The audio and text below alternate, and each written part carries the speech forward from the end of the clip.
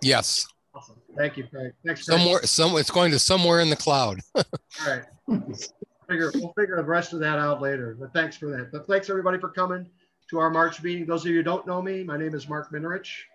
I am the president of the astronomy section of the Rochester Academy of Science. Welcome everyone. Glad to see some faces. Glad to see some distant faces as well as some near faces. We got people from all over the state here. So good to see. Welcome everyone. So how this works, if it gets noisy, you might get muted. Please don't be offended if you're muted. You can always unmute yourself. There's chat available too if you want to talk in the background as well. So please feel free to use that as well. So here's the agenda for this evening. We do a welcome.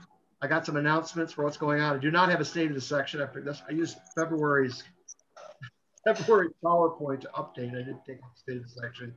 But then we'll follow that up with a talk by Joe Eakin, the director of the Tung Visualization Lab and Planetarium at Colgate University. We'll demonstrate how they use the Digistar 7 in that lab as a multidisciplinary tool, and more about Digistar 7 when we get to that point. All right, so is there anybody, this is the first meeting that they've been to for the astronomy section? Nope, everybody's been in a long time. In a long time, yeah. Well, glad to see you, David. Glad you're back. All right, well, then we'll move on. Anybody do any observing lately? I know it has not been the best of weather, but we did have a couple of, I guess, open nights we might be able to observe. Not exactly warm, I'm sure. The pictures I put up on here, Doug Kostick took a picture. I don't know if he sent that to the whole group or he just sent it to me, but that's Orion through the trees on his property. And then Kevin Lyons did some nice moon imagery. And sent out, this is one of the ones that he took. The moon's been to look at. Has anybody caught Mars near the Pleiades in the last couple of nights? It's kind of interesting to see that.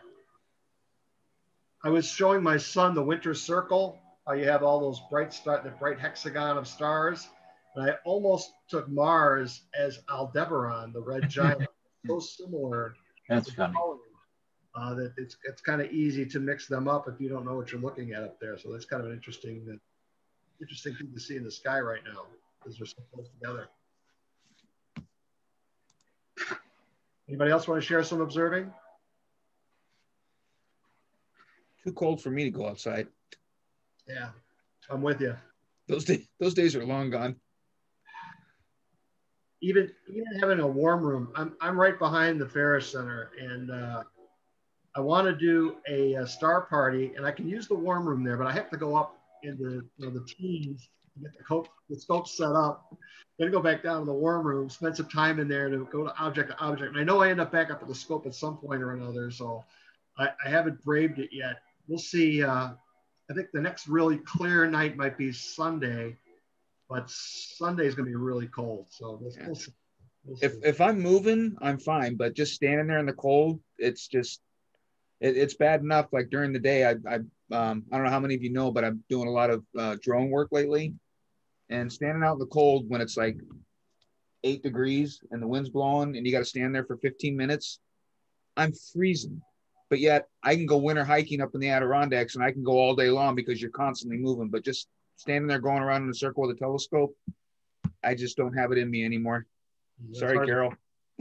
I see your cat wants to get into the shot, huh? My cat's a jerk. She's just up there knocking everything off the desk. That's their job, right? Yeah, she's chewing on my battery charger now.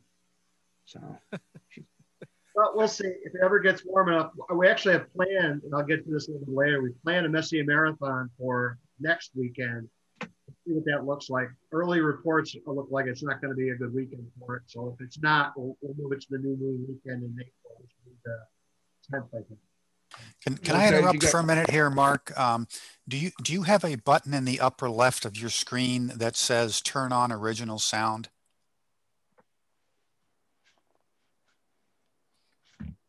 If not, can you go into your audio preferences for Zoom and there's a checkbox that says show turn on original sound. And then when you come back here, it should show it. And then you can click it and you'll sound a lot better. Right now, you sort of have a warbly, compressed sort of sound.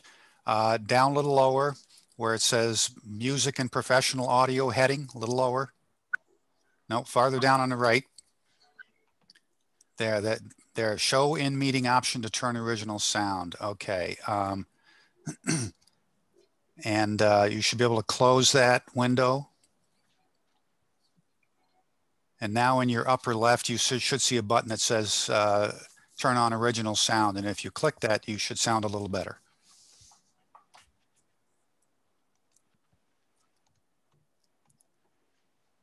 I have two, and are same as system. No, you're looking at your audio preferences. Up in the very upper left of your overall Zoom screen, there should be I can't see it here, but I'm looking at your screen, but you know that it doesn't show that your Zoom controls on my screen. But up in the very upper left, it should say turn on original sound. I just did. Okay, I just turned on original sound. How's that? Okay, I think that's better. Okay. All right. Thanks, Dan. All right. All right. We will move on if there's no more talk about observing.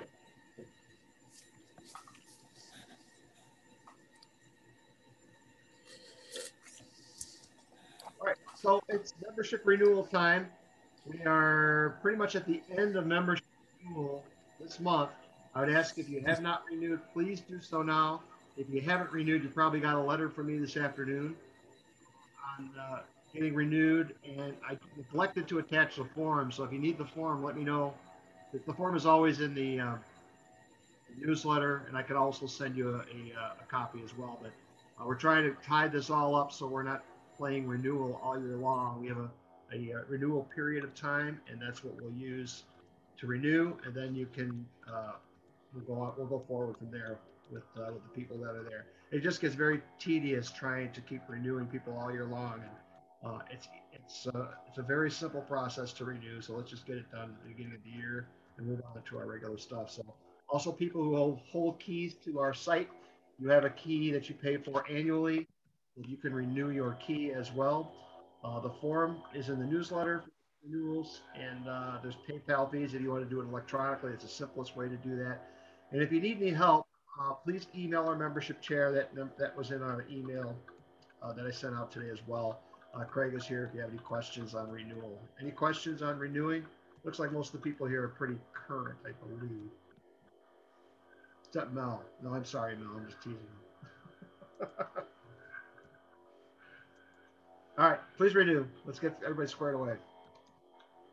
All right, so I'm hoping to do a one more virtual star party, not one more, but another virtual star party.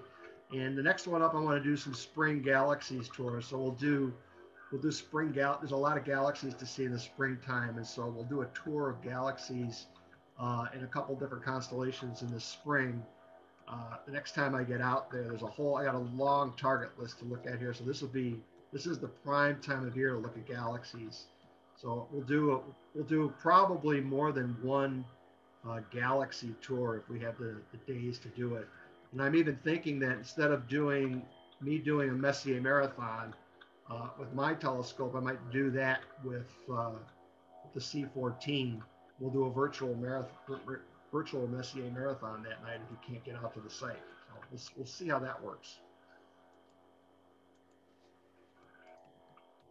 All right, so upcoming events, we'll have a board of directors meeting on Wednesday next week. If you're not a member of the board of directors and you want to come to that meeting, virtually any ASRAS member is welcome to attend our meeting. We do it virtually, so it's easy to do. If you're interested, please email me. My email is on virtually everything you get from ASRAS, the astronomy section. So please email me. I'll send you a link to the board of directors meeting. Be glad to have you and have any input you want to bring to that meeting. That's Wednesday at 7 o'clock. The following weekend, next weekend, we'll have an open house at beginning at 12 p.m. The Ferris Center will be open. We'll make sure that it is plowed now. It's actually in pretty good shape right now. Most of the snow has melted that's on the roads. We're observing COVID protocols during any get-together. That's actually the next slide here.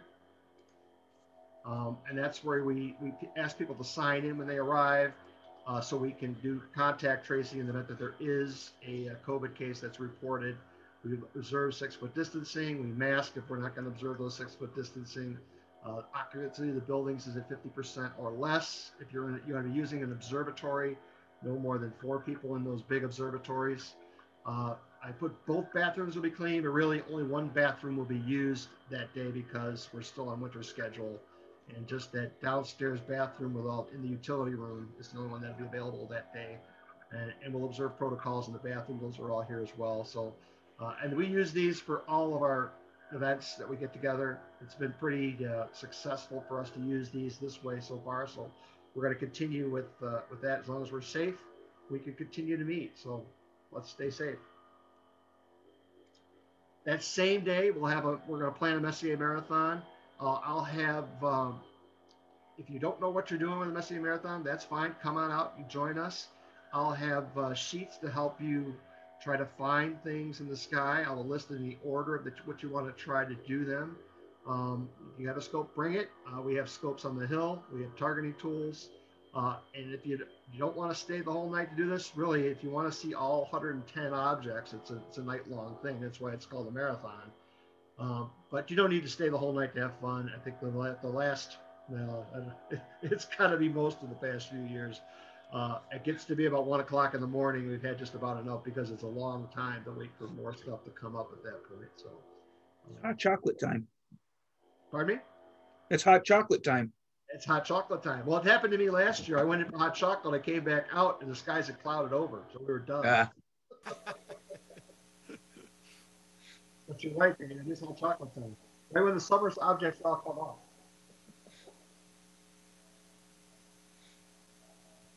All right, so our April meeting, we have Larry. I got a lot of noise coming through. Larry McHenry will be our speaker. If you remember, those of you who were here on November, Larry did a talk on the Herschel family and their whole catalog of objects that they found. Is a very interesting talk. Some of you may remember Larry speaking at the Black Forest Star Party. He's done several talks there at Black Forest. He's always an engaging and he's a good speaker. And so last time I talked to Larry, he sent a list of the stuff that he talks about. He had about a dozen objects. So I sent it out to the board of directors and we voted on the next talk. And this is what we decided would be our next talk would be Planetary Nebula. This is all by vote. We had a ranked vote. The Planetary Nebula from Messier to Eakin.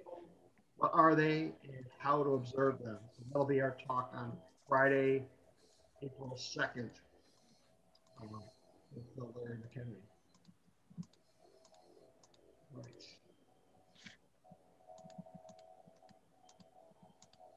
Right. Save the date.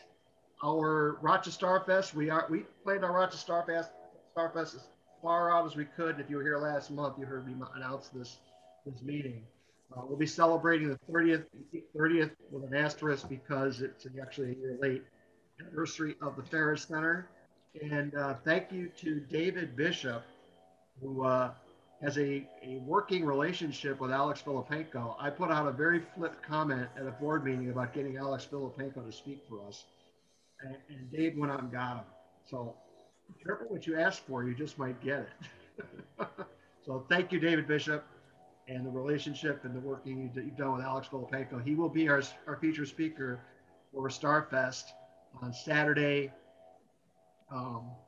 August 28th will be the speaker. Friday the 27th, we're going to try to do, we'll see where we're at this point, but it looks promising that we'll be able to do our regular Friday events with a music trivia and Astro Jeopardy, a fun evening at the Ferris Center the night before, and then we're going to plan a regular Starfest on the 28th with speakers, events, fun things to do, and a featured speaker at the we have secured the Ionia Fire Department to do a talk. We'll be able to use the whole fire department, not just that big meeting room, but the barn outside. If we got to spread out, use the barn outside, the inside barn where the trucks are held. We got plenty of room to spread out in there. So we should be able to handle 100 plus people easily at Starfest using the Ionia Fire Hall. So that's lined up quite quickly. So I'm very much looking forward to a semi-normal Watch of Starfest this year. It should be a lot of fun. All right, with that, I will turn it over to Joe Eakin. So welcome, Joe. Glad you could make it. Thank you very much. So hello, everybody. I'm Joe Eakin. I'm the Technical Director of the Tung Visualization Lab and Planetarium at Colgate University. So I'm actually going to start sharing my screen right away, if that's all right.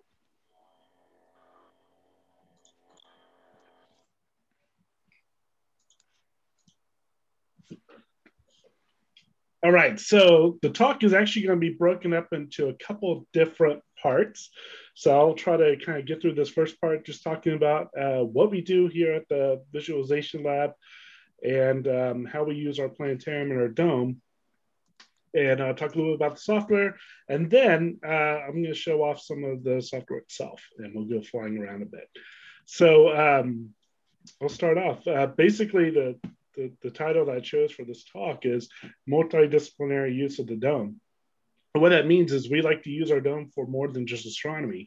The image there behind, I should give a shout out real quick to David Terrazas, who built the central model of this. This is Tenochtitlan. And if you've ever been down to Mexico City and to the Anthropology Museum, there's a really nice painting by Rivera that shows kind of this scene. Basically, when I first got to Colgate, I met a professor by the name of Anthony Avini, and I'm going to talk about that in just a bit.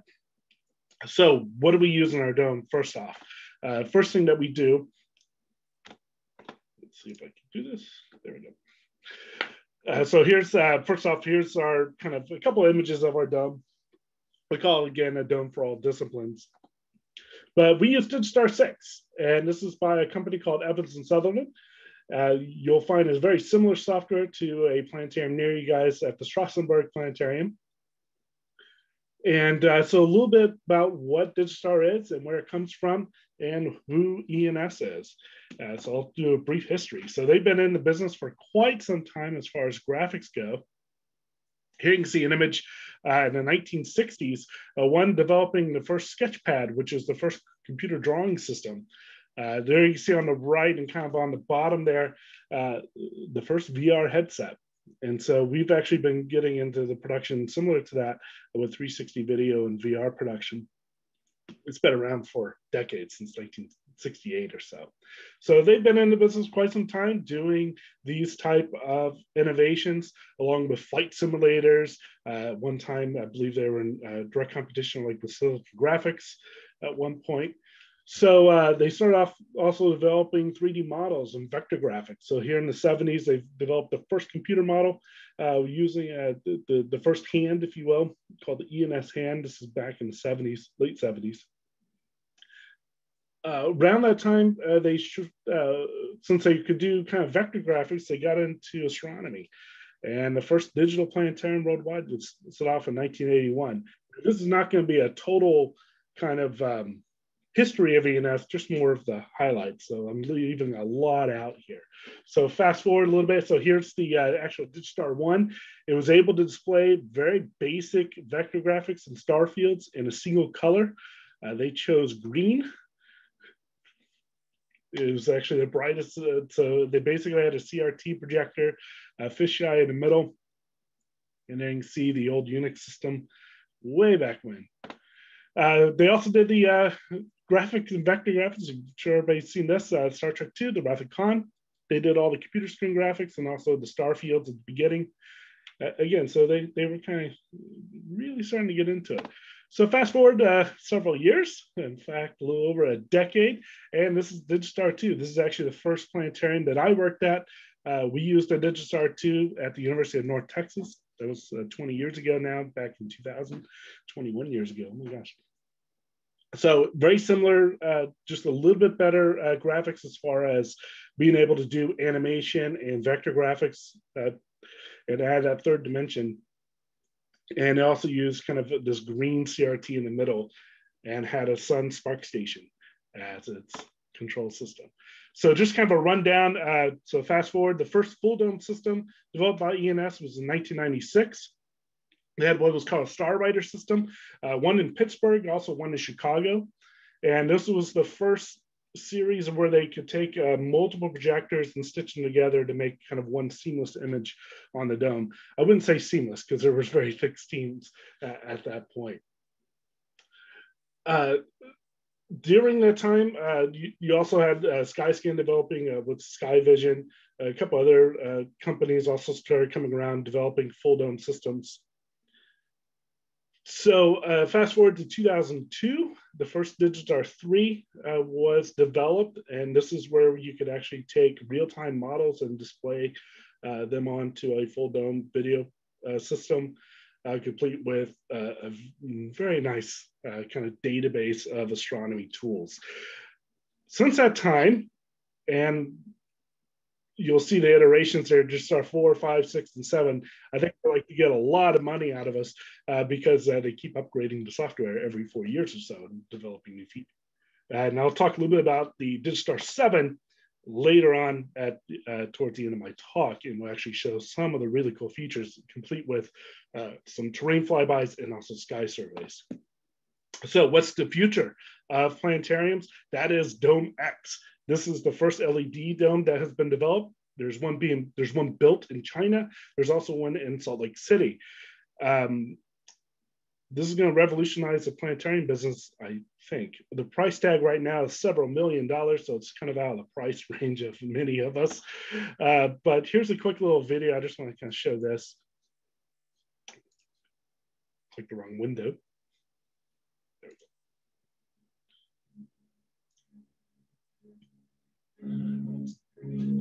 I'm actually going to bring the volume down a bit. And I'll kind of talk over this video. So you notice Cosmin. So ENS recently was bought out by first a company called Elevate, which is based out of Dallas. They do kind of entertainment, interactive media.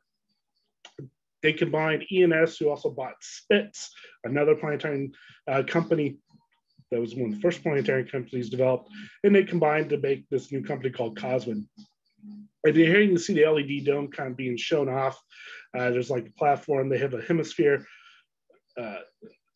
So this is not projection. The screen itself has the images built into it, and they're made up of hundreds of little tiny LED panels put together, and you'll see a kind of a sample of that. 8K by 8K system, and not to get too technical, that's 8,192 pixels by 8192. And there you can see kind of the behind the scenes of it. I have not seen it yet. That's on my to-do list in the fall once COVID kind of settles down a bit. But I believe the price tag right now is anywhere from $5 to $7 million, depending on the size that you want. 24 computers to run it, along with a massive server farm for storage. Hey, Joe, did I hear you right? A little bit of the GUI. Again, we'll get into that a little bit. You can see how thin the panels are. Joe, can you hear me? Of course, when one goes out, you'll have a nice black square, but apparently they can be easily changed out. So again, this will change kind of the nature of domes and how things get put on to the dome. And it will really kind of expand the use of the planetarium. So here's a couple of screenshots here. And there you can see like one of the databases of galaxies. That's the Sloan survey on the left, or not Sloan, that's the Digital Sky survey on the left. We'll get into some real-time graphics. The thing on the right is actually a real-time volumetric black hole that we can put into our new Digistar system. And there's some other kind of animation video. And then there's the actual close-up of the screen itself. Okay, so take a step back, just kind of a little bit more history about me. Basically, attended University of North Texas back in fall of 1999 as a freshman. Took an astronomy course, fell in love with it, of course, being a lover of astronomy anyway. the planetarium kind of combined all my interests in computer science and astronomy. So I asked for a job, and they were very nice to give me one. And so I started off giving shows to school groups and to the public, and then eventually programming the Digistar 2 system and producing shows, and also running astronomy labs throughout my tenure there. And you notice I was there for a little over 4 years. Actually, I was a 2-year senior, 5 years, because it kept changing my major. I couldn't decide what I wanted to do. So fast forward, my first real job was actually at University of Texas at Arlington. And it was we had a Digistar 3 and a 60-foot dome, roughly 170 seats or so. Again, was the main producer for that facility. And then fast forward 2008, landed at Colgate University. Here you can see our dome on top of the Robert H. and Ho Science Center. And where basically it's almost a one-man show. I have a lot of help though with students, and we employ roughly 15 to 20 students a year to help develop programs and develop productions, to actually giving presentations to outreach in school groups. So part of that, I'm not going to focus on the outreach or the public shows. One thing I do want to talk about is actually using it for courses. And we have a lot of collaborations that we do across campus. The first year that I was there, I actually did a little tour around and talked to many departments around campus, trying to get them interested in using the space for a variety of content. And like I said before, the first person I met when I got there was Tony Avini, who was on his verge of retiring. And then he was writing a book, as he does almost every year. I don't know if you know him. He was actually started out in studying T-Tauri stars way back in the 60s. He could tell the story much better, and I will not dishonor him for telling a bad version of it. But basically, they looked outside in our wonderful winters that we have and said, why are we stuck here at Colgate? We should travel. And so in January, they started trips, and the students were kind of looking for a place to go, and they, what better place in January to escape the wonderful white fluffy stuff to go down to Mexico. And so he started taking trips to Mexico because they heard about some buildings and alignments to the stars, and they went down to actually measure it. And hence the field of archaeoastronomy was born. He was actually one of the founding members of the field of archaeoastronomy. And so when I met him, we were chatting, and he goes, well, I'm going to teach a course in the dome. And that lasted for 10 more years. And we taught a course called Astronomy and Culture, where we looked at many different cultures across the planet, not only the Western side, but we went to the East and talked about ancient China. And we developed content to show planetary conjunctions and the change of dynasties. We visited Peru to look at dark cloud constellations, and actually just used it as a research tool to determine some alignments that involved a llama here drinking the water and comparing it to the rainy season. And of course, we went to Mesoamerica, and we visited sites like the Maya and the Aztec, and kind of showed how they used the sky and embedded it into the culture. It wasn't the same way that we do in the West. It wasn't just looking up the sky and figuring out why things move the way they do. They didn't really care about that. They knew they moved a certain way, and they wanted to embed it in the culture. So that's what we taught the students, is trying to strip their mind away from the Western point of view. And that was the whole point of that course. So we developed a lot of different content, a lot of different modules that made them interactive.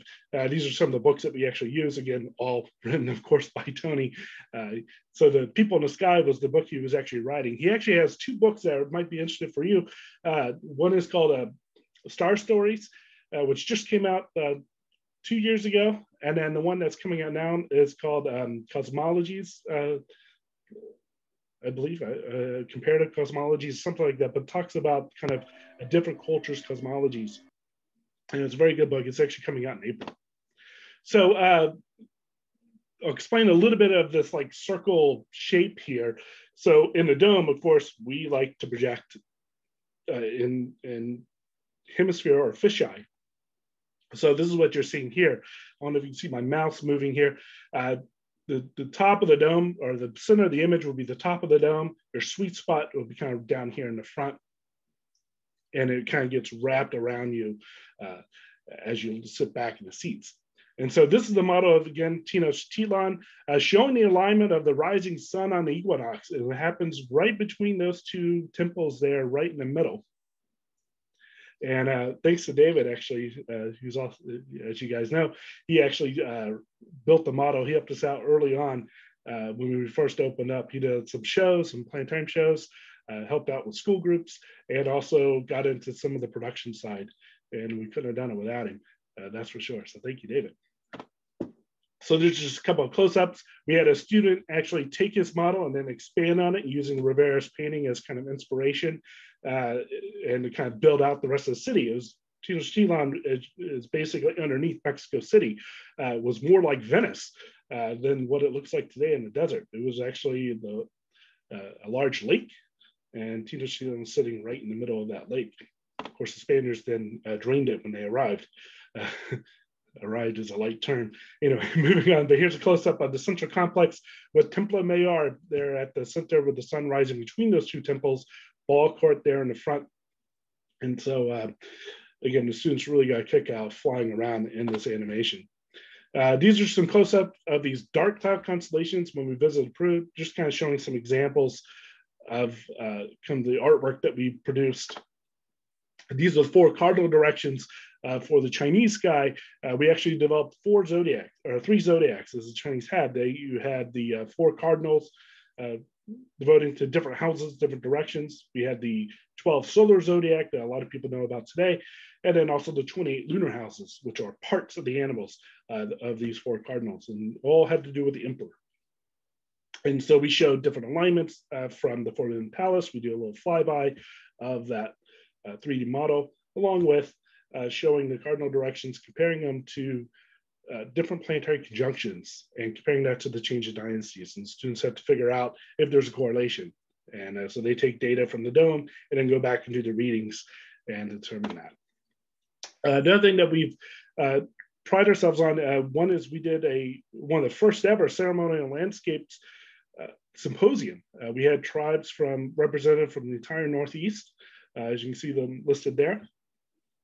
And we basically talked about the importance of preserving ceremonial landscapes that have been covered in the Northeast. There's a couple of sites that we used the Planetarium to show possible alignments, especially with that of the Milky Way. And it turns out that water was very important. And we learned that during this meeting, that it wasn't just looking at the sky, but looking at a reflection of the sky through the water. And so this meeting was actually very, very useful, not only for us, but also for all the tribes, because they have not come together before to talk about this. So we had another one planned, but of course COVID happened. So we'll be doing this again, hopefully in the next year or two. And so on to some other examples. And again, another archaeoastronomy. Tony, of course, eventually retired. He started teaching back in 1962 and lasted all the way to 2018. So over 53 years at Colgate. And so of course, how do you replace someone like that? So they replaced him with 2 people. One of them was Santiago. There were actually a couple, Santiago Juarez and then his spouse, Kristen. They actually hired Kristen. Santiago came as a package. Santiago does research in the Maya country, especially in what's called the community of Mesobac, which is near Chiapas. And there's a new site that was uncovered. So here you can see it on a map. This little tiny village near Chiapas, and most of it is still buried in the forest and the rainforest. Has not been uncovered. So we used LiDAR. He actually, early on, he took a drone and flew over and took some LiDAR imagery. And lo and behold, there was structures underneath many of these mounds. And so we brought it into Planetarium to do an alignment. And you can see one of the dig sites. And so here's this alignment. And he had a hunch, looking at other sites, there should be alignment with the Milky Way towards the city, the axis of the city. And then certain buildings, certain structures should have alignments to the stars or to the sun. So we used our Planetarium to actually determine that indeed there were alignments. So here's one alignment. This is actually, we took the LiDAR map, mapped it onto the terrain of our Digistar. In this case, it was Digistar 6 that we used. And we crank the clock back to the site was actually predates the classic Maya. This is pre-classic, so this is very old. And it turns out that the summer Milky Way lines up exactly with the north-south axis of this site, right from the complex. And then right over here, way back, this little marker is actually a cave. And it turns out that that was a big thing in some of the Mayan cities. They would actually have a cave and align the city up to that cave with the Milky Way. And it was supposed to connect the sky with the ground in the community. So there's another site here, or another image. And then we found another possible alignment with that of an east-west alignment with another cave to kind of look at possible rising settings of different parts of the sky, mainly the summer solstice, sunrise, and set. So another use case that we use for our dome, and that's in this case is microranta. We use again for drone mapping and remote sensing and map it onto the dome. Microranta is a professor of geography who studies the Arctic and permafrost. So we're actually working on a climate change show over the next couple of years. And his main area of research is actually in Siberia and Alaska. And so we were actually able to show onto the dome. So first off, let me show you kind of where this is located. This is far north Siberia. You definitely don't want to go there in the winter. You really don't want to go in the summer because of it's basically a giant bog in the summertime with wonderful, almost people eating flies. They're massive. So usually spring or fall might be a good time to go. So he actually took his drones and did some photogrammetry and LiDAR mapping of the terrain. This is what came back, and we were able to map it onto our dome into the image to see kind of erosion and permafrost basically thaw that wasn't happening before, and you create this runoff. And then they also grabbed one of our fisheye cameras array. We will take a couple of pictures. Again, he had the students do all this. So there you can see, compare the LiDAR data to the real image. And then of course we did aerial mapping.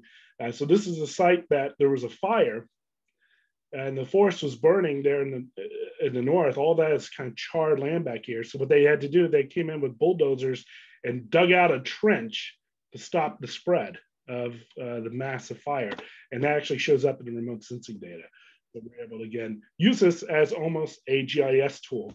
Well, it is very much a GIS tool onto the dome, and able to fly around and see different vantage points. So you can't really normally see on a screen because you can only get like one or two people around the screen. We're able to do it for an entire class of students.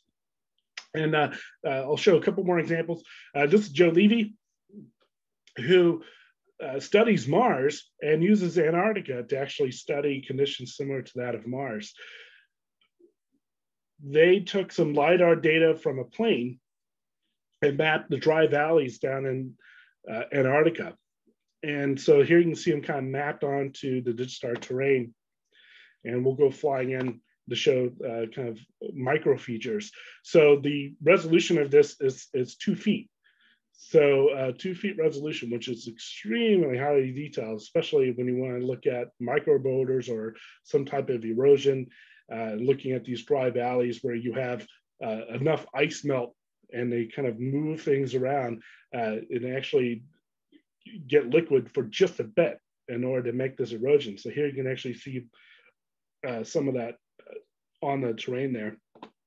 And as we get close, here's another kind of glacier melt moving these kind of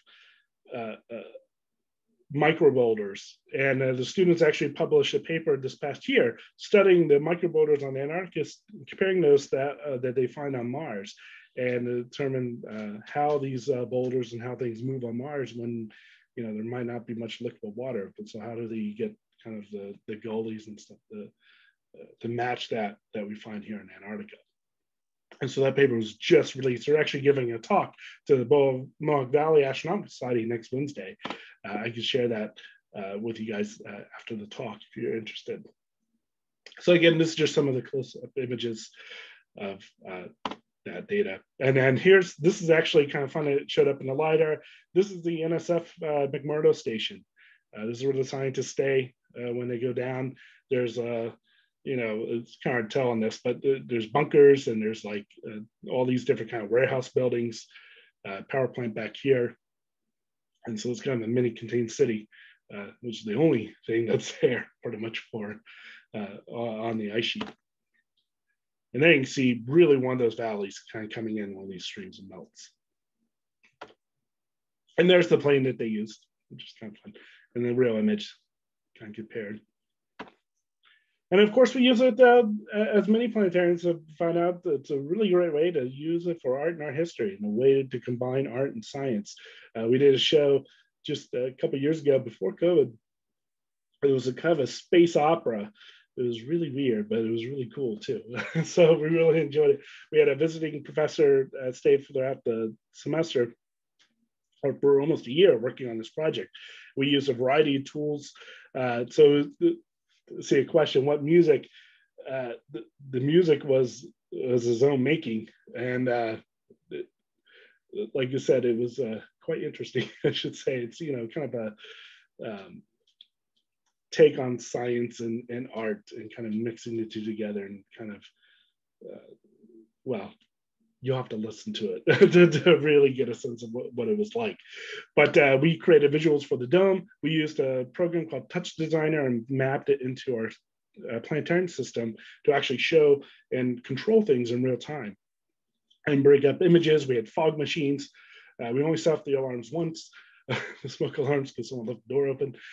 We actually covered the entire planetarium in Mylar. You can kind of see that kind of around the dome here. So everything was very reflective, and it was kind of a really cool show. And of course, classics. This is just a quick snapshot that I grabbed of a show where we killed Socrates. This is called Socrates' Last Days, or Socrates on Death Row, and where we talked about the last days of his life. And we created 3D animations and models of Athens, and film an actor in green screen and put them up. And so we still show that to our classics departments and to some of our core classes. So before I get to that slide, I gotta show you Digistar. So those are just kind of some of the samples and examples that we use, how we use our dome. So let me just crossfade over here to our Digistar. So we set it up. Here we are at Colgate University, kind of looking southwest, and there you can see the sun setting. If you haven't seen a digital planetarium before, things have quite changed from just showing the sky, especially with this Digistar 7, which has actually volumetrics built into it, and real-time models, almost like a giant video game. So if we were to just let ourselves have a sunset, you will see the colors. So as we watch the sun, if I can spell properly, and you'll see the sun sky. Now, this usually does not happen. We don't get clear skies like this usually in the wintertime, as you guys know. But with our system, we can clear the sky out in order to see the stars. So they'll start coming in. And let's go a little bit further here.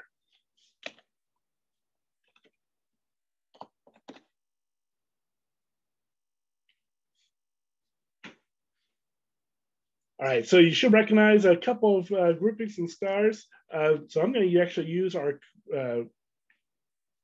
Xbox controller here to actually pan around and fly around and kind of look at the sky here.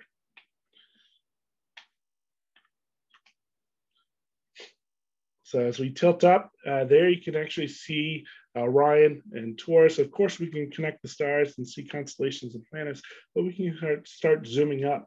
So in order to do this properly, we have what's called telescope mode, which basically allows us to use the dome as we would a telescope. So there's our little marker there. So let's go zoom in on Mars, for instance. We can get us just right. There you can see the Pleiades. Now this does not do it justice for what you could get in the real sky, but I'll just kind of quickly zoom in on Mars here. And there's Mars coming into view.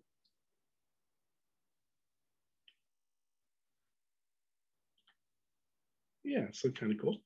So we can go flying around here. Let's go back. And I'm going to turn on another feature here, just as we're zooming around, because the Pleiades, especially since it's right there, we can layer in different data sets on the fly. And so, for instance, we can set up different surveys that astronomers use to look at the sky.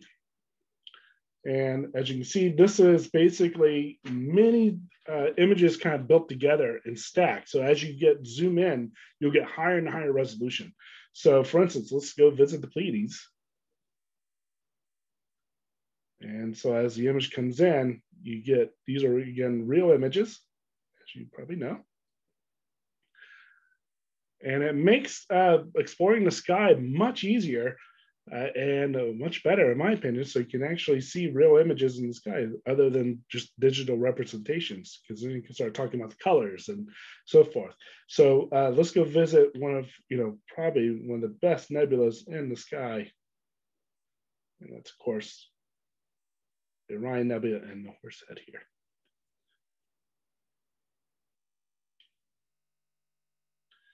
And like we can start off at the Horsehead. As you can see, you get better and better resolution and higher resolution.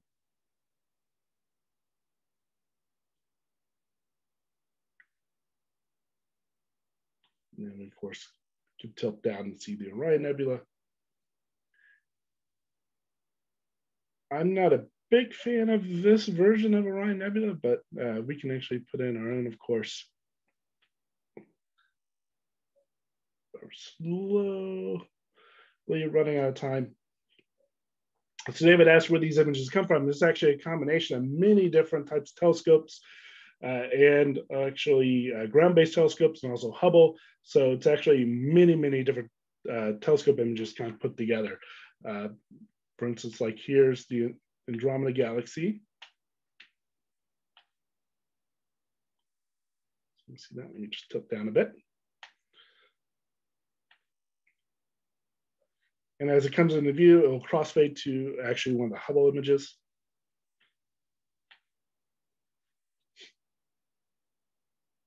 And so forth. So really cool system. And I bet we can actually go flying around and you guys can, I can take requests if you like. Let me show another feature here. I'm going to turn off the sky survey for now. And actually, I want to go back in time a bit. So we'll watch the sun come back up. And we can go flying around in the sky here. So first off, I'm just going to take off our telescope mode. We'll take that off. Okay.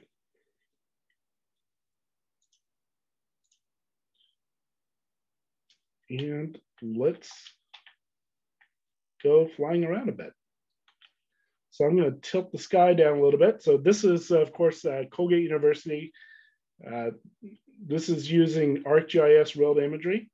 And as I zoom around a little bit so you can see it. And yeah, let me take off here. So we're going to fly off the Earth completely. We'll fly through some clouds.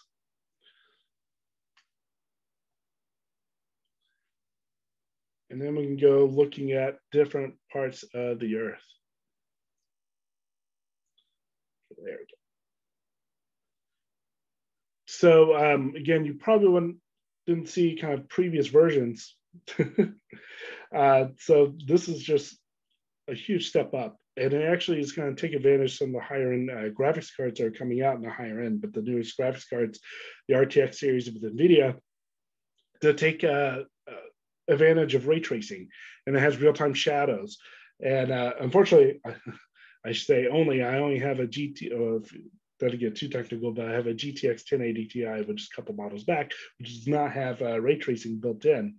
Of course, Rochester is cloudy. Our whole Northeast is always cloudy. But here we can, let's go fly back down to the clouds. And then you can get kind of see the volumetrics there. We're way far south now.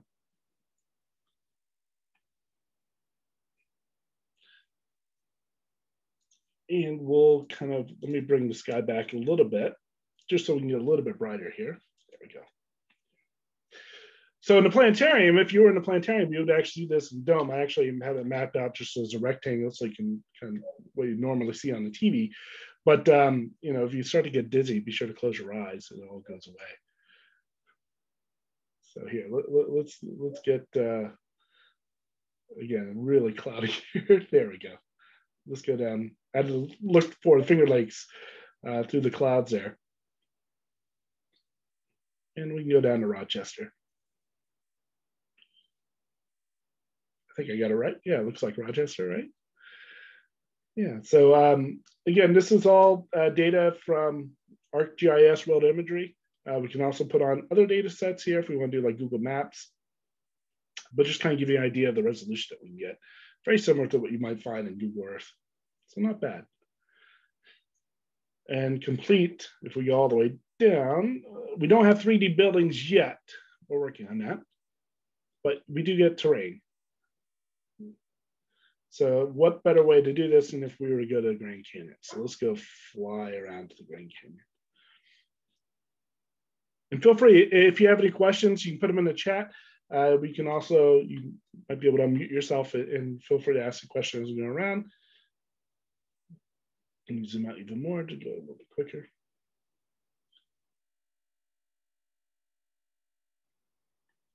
So as we go down there, you can see the Grand Canyon, Colorado River.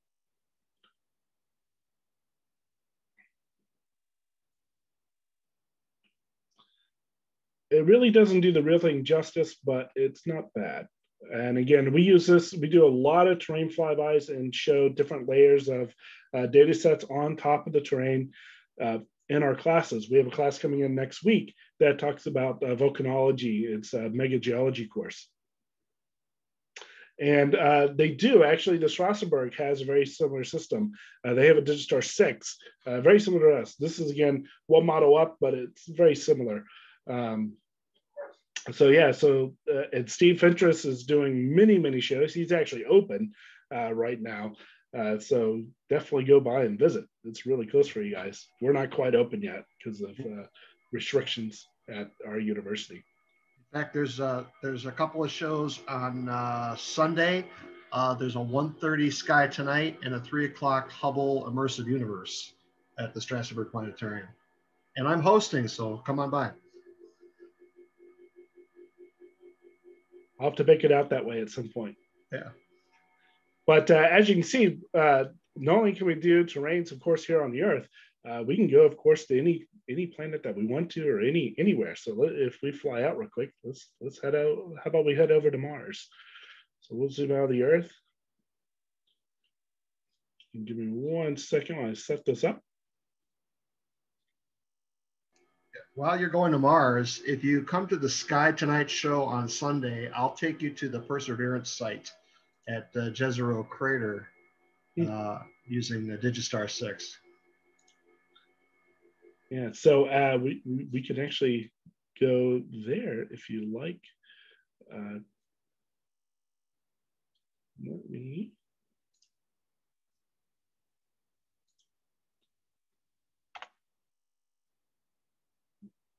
Grab it real quick. All right, so this might go a little fast here because I was trying to hurry up. But here, let's kind of zoom out a bit. And let me just set this up real quick and we'll head right down.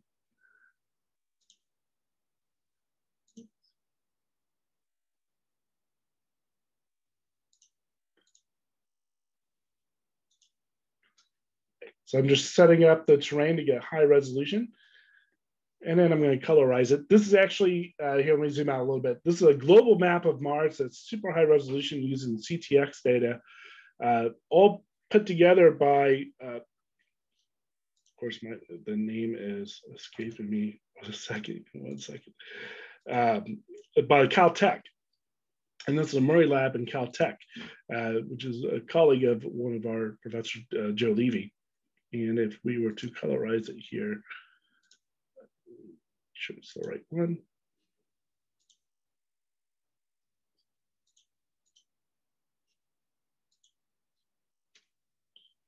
And let's go down to the Jezero crater.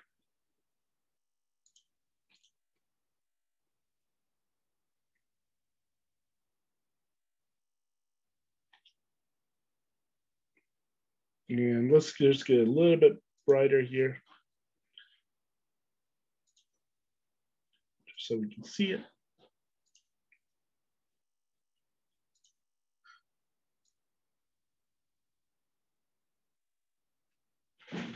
Wrong way.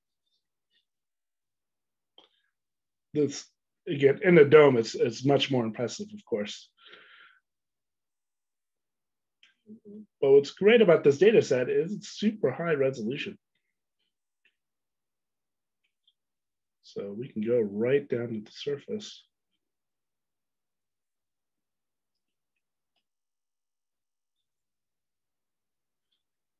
Yeah, so this is the landing spot for the rover and for Mars, for the Perseverance rover. And we'll get a better shot here. So there's the kind of inlet, the channel coming in. And what makes the Jezero crater, just real quick, more special than previous landing sites, especially Curiosity. When Curiosity landed, the crater that it landed in was actually a lava bed. So actually covered up if there was any kind of water-filled crater. This is actually not covered up by lava. And so we should see water deposits and mineral deposits if they did exist. There you can see some of the detail there.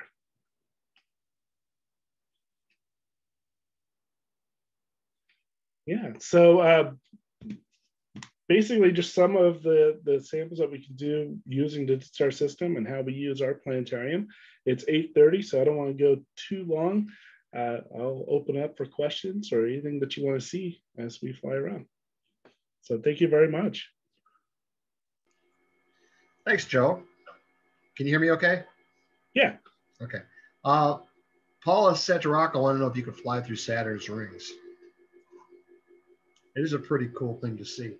If you go to, there's the original show at the Strassenberg was a show called Outer Space to Inner Space, and we took you through, take you through Saturn's rings on that tour. Oh yeah. That's a really cool thing because you see these things that look, and just like Joe will show you, look pretty solid, but when you fly through them, it's just tiny particles of dust and ice. Yeah, so okay, I'm doing it quick just so. Oh, look at that. You can get there very quickly. Yeah. Yeah, sorry. I had a program so that I can fast forward. Usually, of course, in a real show in the planetarium, would be much smoother. But yeah, so here's Saturn. As you can see, we got real-time shadows going on. And let's fly through the rings to see what happens here. Let me slow down a little bit. And we can visit some of the moons too, actually, while I didn't have this set up. So I'm going to do this on the fly real quick. Let's turn the moons on. And as we get close, you can see the rocks. Again, let me make that a little better looking. This is set up for the dome, not for a screen. So the ring particles are really, really big. So we can actually bring this down a bit. Now that's good for that. Whoop. Let's slow down a little bit. And so we can go flying around. You can see the gaps in the rings there.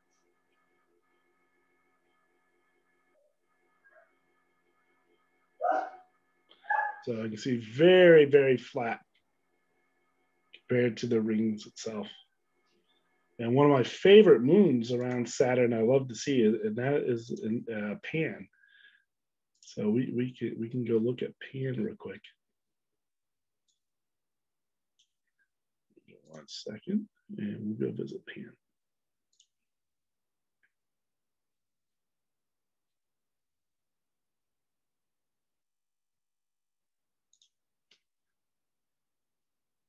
course, it's on the other side of Mars there as we go around. Pan is just a weird looking moon. And due to tidal forces of Saturn, it's kind of squished into like a hamburger shape. I always thought that Pan looked that way because it was accreting along the edges, being in the middle of the rings. Maybe either or, who knows? Yeah, I think maybe a little bit of both. I don't know if it's accreting because if you look, it's actually in a gap. Yeah, well, it picked all that stuff up, and now it's it on did. Pan. You're right. So it would have accreted and cleared out that gap. You're right. But there are extreme tidal forces. Yes. There are very extreme squishy tidal forces going on. It's kind of cool looking. It does look like a UFO, Mark. Yeah. So, actually, there's a question in the chat here talking about the database. Is the imagery static? It's a little bit of both. We have static imagery that we can put in. We can also download stuff on the fly. For instance, the Earth, the clouds are actually dynamic, and it brings data in from. It gets updated once a day, but those are what the real clouds would look like that morning. And then it tries to simulate, if you advance forward in time, simulate the movement of the clouds. But we can also do other things like different weather patterns and map them on to the dome, look at wind patterns, look at precipitation. It's really cool things that we can do. And then, of course, we can get the latest satellite data, any asteroids. We have asteroid data that we can bring in. And so there's, like, for instance, new comet discovered, we can bring the orbital data directly in and go flying around. Oops, sorry, I got a little too close. So let's fly back out of the rings.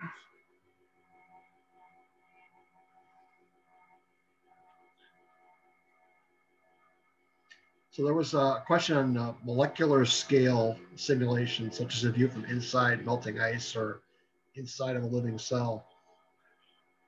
That's coming. I think actually, I missed the talk. There was actually a database of molecular data. So that a site in Cleveland was putting together. And I'm not exactly sure what that entailed, but it might be something similar where you can actually go flying to the micro scale. Mm-hmm. Sorry, as we were talking, I just kind of kept flying out. So here's our Milky Way model, with the bar and everything. And so you can see how flat the Milky Way is. 100,000 light years side to side, about 3,000 light years thick. And as we fly back in, all the stuff that we can see is kind of right there and tucked away in Kimball Spire arms. And then, of course, we can bring other data sets in. This is another kind of cool thing about our system. Here, let me bring in some of our data sets for the galaxies.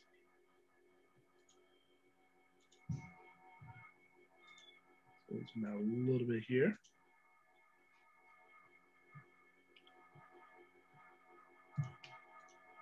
Just waiting for my system to load here. Here we go.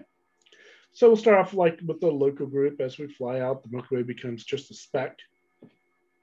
You can see, you might be able to see on your screen some of those dots. So in order to see them even better, we got to scale them up. So all these galaxies that you see here, these little tiny dots, are part of just our local group. So I'm about to turn on a much bigger database. These are all the bright galaxies. Now, the problem with this data set, at least I probably have a problem with, some of the images are fictitious. And so they kind of just kind of map, the dots are in the right place, but the images mapped to those dots are not necessarily accurate because you'll see a couple of repeats. But as we zoom out, there you can see actually galaxy clusters. And if we zoom out, you might notice something strange about the data. What do you notice? Well, one, they're all kind of coming from a central point. Of course, that's our sun, or I mean, that's our Milky Way. What's that? It looks like a butterfly. Yeah, kind of. Well, what about in the middle? Nothing there. There's something missing, right? Yeah. Yeah. So what's in the way? Milky Way. That's right. Yeah, the visible Milky Way. All that dust we can't pierce through, and so it's actually in the way of this particular data set for all the galaxies. Now, of course, we can layer on other galaxies. For instance, like here's the Sloan survey, one of many Sloan surveys. Every little dot is a cluster of galaxies. Again, we're way off there. We're about, I think, 10 billion light years right now from the center, from our Milky Way. And so that gap kind of gets a little extra big. But the universe is definitely a sponge-like pattern. And so we can actually do that. We can bring in different data sets and kind of layer them in on the fly. It makes a very useful tool for our astronomers. Yeah, we'll fly back in here.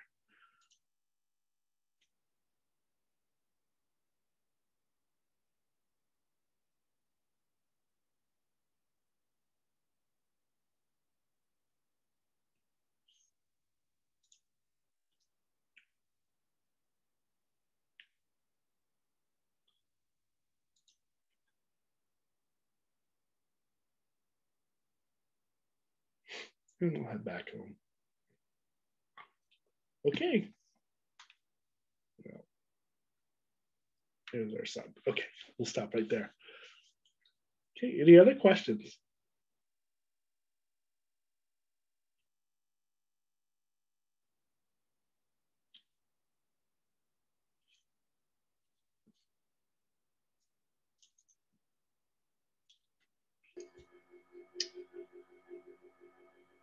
I don't see any others there. Oh, Awesome yeah, stuff, a couple Joe. coming in. Yeah. So, Joe, how many graphics processors are you using at the Right hotel? now, I'm using one. Well, when you're using the dome, how many are you using? Yeah, I have 4. So we at our dome we have 2 projectors, and they're dual Sony laser projectors. Total is 4K by 4K resolution, 4096 by 4096 pixels on dome. Each of the computers takes 1/4 of the dome. And then there's a host machine that acts as the go-between the GUI and also acts as network kind of communication between all 4 machines. In each computer, we have what's called a sync card, which allows the computers to sync up together so that you don't get tearing along the seams. And we also have a nice little system where we can auto blend using cameras. We have 4 webcams around the dome, which used to take me hours upon hours, and David maybe can attest to this, hours to blend all the projectors together. In my first site, we had 6 CRTs, and these are those giant big CRT projectors with the 3 colors, the RGB guns. That took forever to align 6 of those. Nowadays, I can do it in 5 minutes. So it's quite nice. But yeah. Pretty amazing. That's very similar to what the Strassenberg has. Yes. Yeah. We have a bigger dome. They have a lot more seats. I failed to mention, we have a 10-meter dome, so roughly 33 feet across at about 59 seats. So we're a very small, intimate planetarium. But within that, we have a production room for students. And so I have a few workstations for students to work on productions, and then a small render farm, and also massive storage servers to hold all the productions, because it's a lot. Yeah, and Strasbourg, I believe, was the largest planetarium in the East Coast, at least at one point. I don't know, how big is the Hayden? Hayden's big now. Hayden's probably bigger than Hayden's 55, or maybe I thought it was a 55-foot. Yeah, the Strasbourg is 45 feet Okay. wide, 60 feet tall.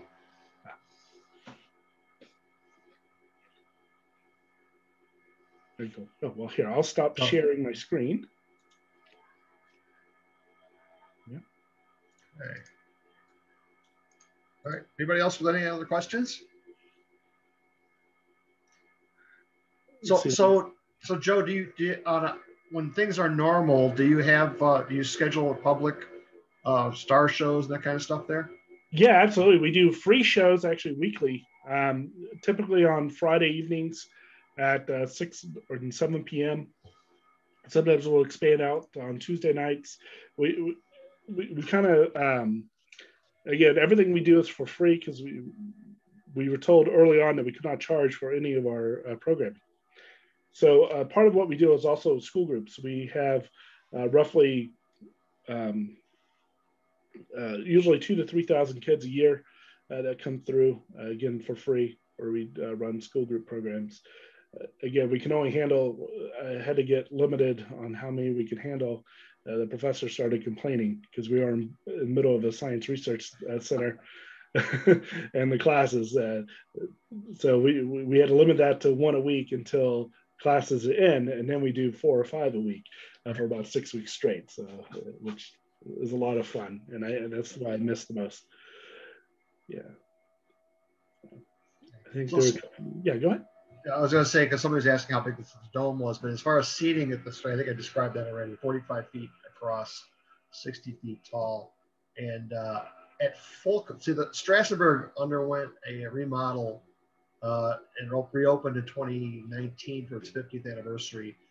Prior to that, it had a capacity of about 220 people. After that, because of the things that they had to do to update it for safety's sake, it was a maximum capacity of about 120. And now with COVID, to keep that distancing, the most that the Strass can fit in any show is 40 people. So 40 is a sellout for, actually some shows it's 35 because of where you got to sit to see what's on the dome. So between 35 and 40 is the capacity, with space between people at the Strassenberg. Yeah, we were limited to 9. Wow. And it's just like, that was it. No, we'll wait till we can reopen fully. Yeah, so we're running virtual shows. Yeah, it's not worth turning on the bulbs. No. Well, in this case, the laser block, which apparently runs out in 8 years, it is quite pricey to replace. You're actually better off to get new projectors at that point. Okay. Yeah. Dave wants a 360 dome with a plexiglass floor. You just buy 2 domes and put one on top of the other, right? They have a sphere in Vegas, and then there's a tunnel in Vegas, and I think there's one. I want to say, I don't think it's Malaysia.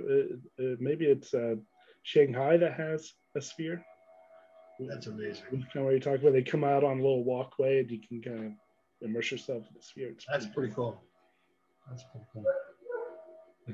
Walking in space. Yeah, and actually someone asked about the LED dome. Yeah, it's only basically a little bit more than half a hemisphere, so a little bit more than a quarter of a sphere. Again, they kind of have it in the big warehouse. They didn't have enough room to put the dome, and because that's at a warehouse at Evans Sutherland in Salt Lake City. The one in China is actually a full sphere or a hemisphere. And then somebody asked that how long does it take to become a proficient operator? Well, I've been doing it for 20 years and kind of worked on many different systems. Did start from 2, 3, 4, 5, and 6, and now 7. But it doesn't take that long. You know, it's like a video game. You can get pretty good with it after about a week. So I had about a week of training when I first started, and then kind of ever since. I'm a part-time operator at the Strassenberg, and so I don't use it that much.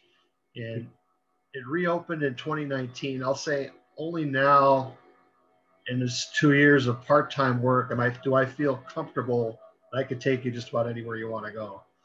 And even then, if there's still got to get the lighting right. You got to get the sunlight shining on things the right way to see details. There's a lot of subtle things to learn how to use it.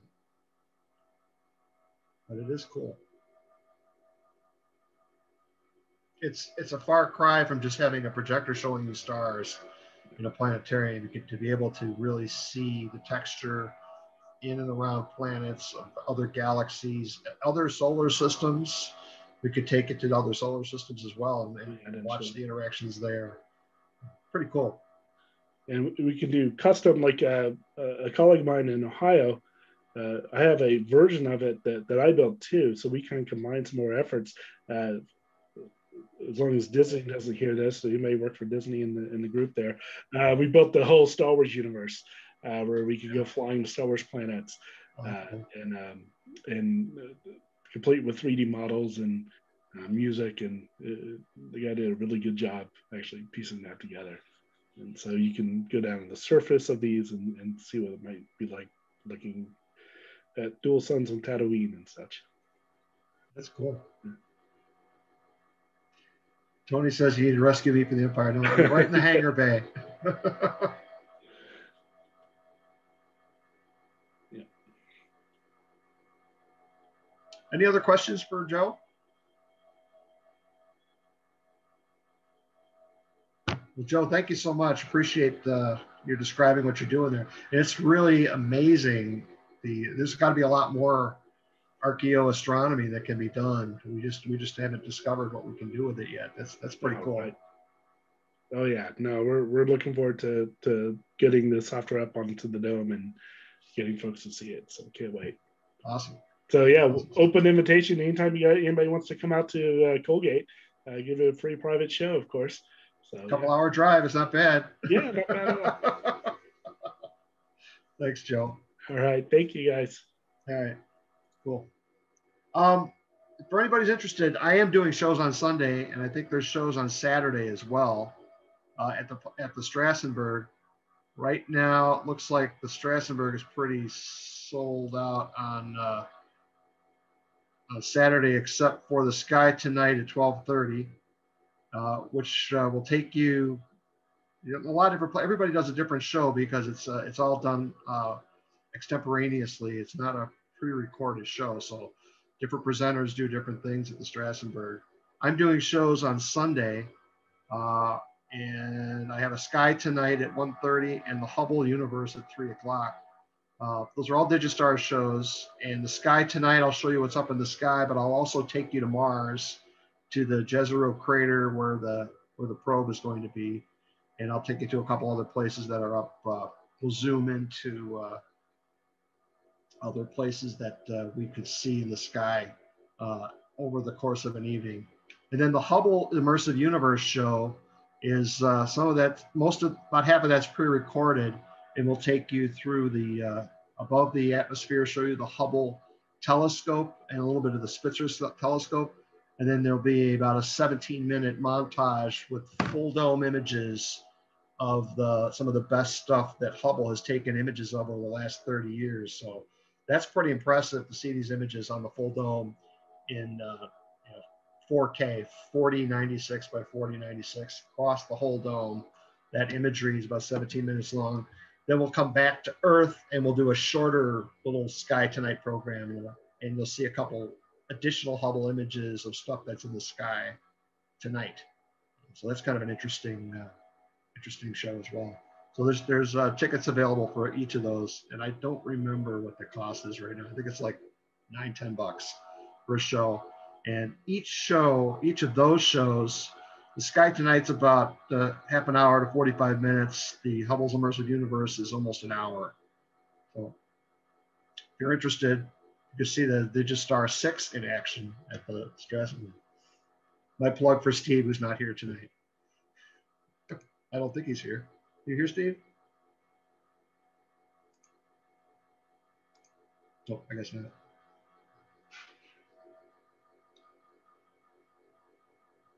All right, well, that's all I have for tonight. Anybody want to talk about anything else?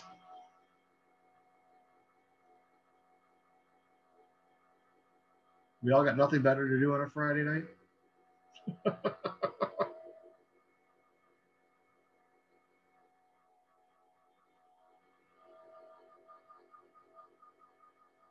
This is the better thing to do. Of course, Carol. Of course.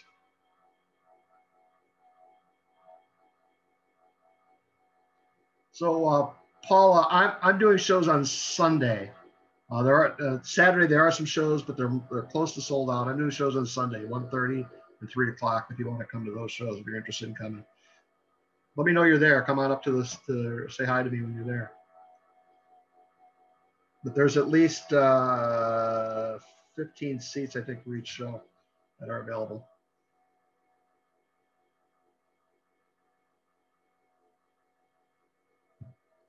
So Dave, we miss you. Glad to have you.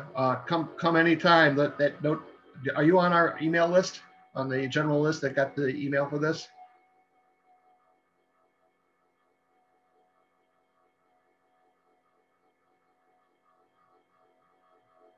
Good. Next month's talk, this should be interesting, with Larry McHenry.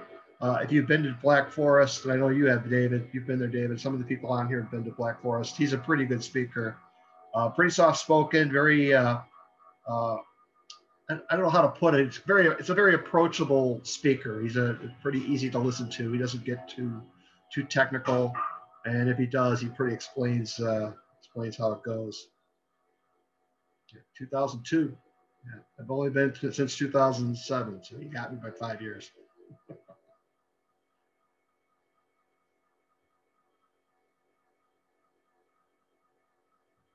And speaking of Black Forest, I haven't heard if that's happening or not this year. I don't know if they made a determination. It's pretty early yet in March. They're going to have a Black Forest Star Party, Cherry Springs Star Party in June. I haven't heard anything about. In fact, I haven't even heard about NEAF, which is supposed to happen next month. Is Bill on? Bill Schlein? Have you heard anything about NEAF? Bill's a regular attendee at NEAF. You can usually find Bill at the Stellar View booth.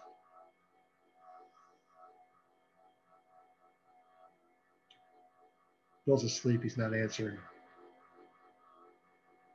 Yeah. So Vicki, I can't wait for summer either. Although I heard good news, it sounds like we're going to have enough vaccine, from what I heard, for all the adults in America to be immunized by the end of May, which would be phenomenal if that That's could just happen. going to be great. If that can happen, we can get back to something close to normal this summer, which would be incredible. I hope so much. Yeah, that's a big reason why we pushed Rochester Starfest out to the end of the summer, so we could try to get back to something normal. You know, you pushed it to my mother's birthday weekend. And of course, that's when I thought I'd go down to Long Island finally, but Tell her to come up. Yeah, that's likely. or go down the next weekend for Labor Day. Then you can spend Labor Day down in Long Island. Yeah, it's not gonna work. I don't know. Sorry. I know.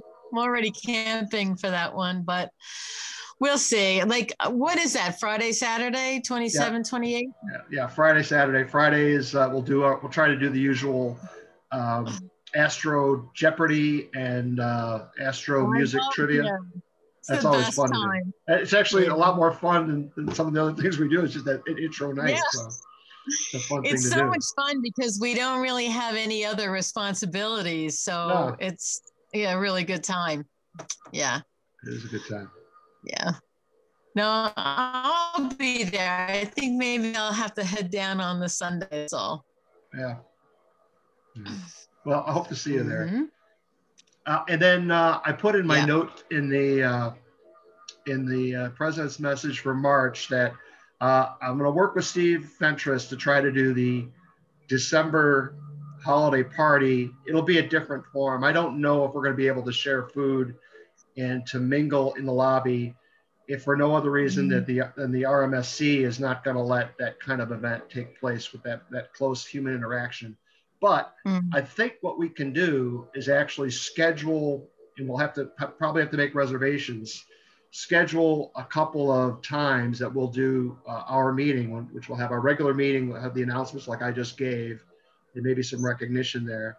And then we'll have member images on the dome, which I have a whole new way to do member images now, which we can cover the whole dome with member images. Yeah, so we could put up individual images around the dome.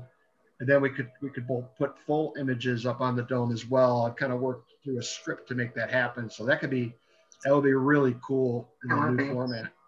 And then we could do a little star show, whether that's Steve doing a demo of what's coming up in 2022, or we can see whatever, it might be an interesting star show on black holes or something. There's going to be something new coming out at that point for Planetarium. We can see that show, and we'll take a poll on what we want to do with that. But that would be what we could do. So it would probably be like an hour and a half, and then we clear the Planetarium, and then another group comes in, seating 40 people at a time. Because typically we're somewhere between 60 and 100 people when we meet for the holidays. And while we probably won't be able to have the food and the closeness of that lobby area ahead of time, we could split it up into at least have a little bit of camaraderie there, masked, and share some of the astronomy parts of it. Could we even try and do it on 2 different dates? Possibly. We could possibly do that too. And like sign up for one day or the other. Yep.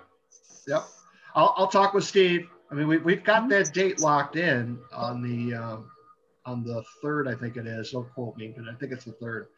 And because I booked our dates with Steve for like 3 or 4 years in advance, that first Friday in December to have our meeting. So we have the date locked in. But having a couple days is a possibility, I suppose. We'll just have to work that out with Steve. Sounds good.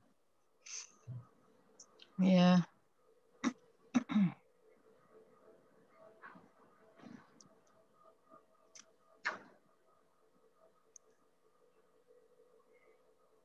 You can get some of the notes. So Starman is Bobby too. Is that you, Starman? Is that who that is? I guess so. That's Bobby. I'm trying to talk to CP30. There you go. That's pretty funny. Well, that's me, he says. And here's next to Alex there. There you are, next to Alex, our guest in August. Oops, there you go. Well, I didn't want to show my messy office, but this is only a small sampling of there's all the Star Wars stuff right that's there. A little bit. There's not a space around me that doesn't have something geeky, whether Star Wars or Lord of the Rings or you name it, any other sci-fi. Yeah, you fit right in, Joe. I know. I found my people a long time ago. Yes. Especially the Texas Star parties. I've seen Joe's office. It's never that clean. This is my home office. Yeah. You should come to our Starfest. Oh, I'd love to. Yeah. It's I'll keep you in the loop with when it's happening. It's the August 27th. There's like a couple hours in the evening, and then observing afterwards if it's available. And then the 28th, we're gonna have a great speaker. So yeah, definitely want to come. Oh, that'd be great. That's August 28th, and that could be flexible. I'll get right just a second, Dave. That'll be flexible. We're still working out time with Alex. He's got a couple other things going on, possibly that weekend. I think Burning Man starts that weekend. And so, yeah. So that was my second choice. Yeah. So, hey, Joe. Joe, if you go, we'll get a mod and we'll all go out together. It is a blast. Ionia is awesome. Ionia is awesome. All right, let's do it. Plan. It's even probably more awesome than the last time you were here, David. It's pretty amazing. Yeah, I'm sure it is. Pretty amazing. And you can actually camp if you wanted to. Oh, I definitely would. I'm an outdoor camping guy now, so. Great. Did my first winter camp in the Adirondacks, -8 degrees. Oh, that's way too cold for me. Did you stay in a lean-to or were you in a tent? I was in a Larson hammock. That was cold. No, I had an underquilt. I was good. I had a -40 degree sleeping bag. I was good. That's comfortable in a hammock. You get a nice sling effect. Yeah, I the hammock camping is the only way I go now. When I went down to go observe the 2017 eclipse down in Kentucky, that's how I camped all along the way. Nice.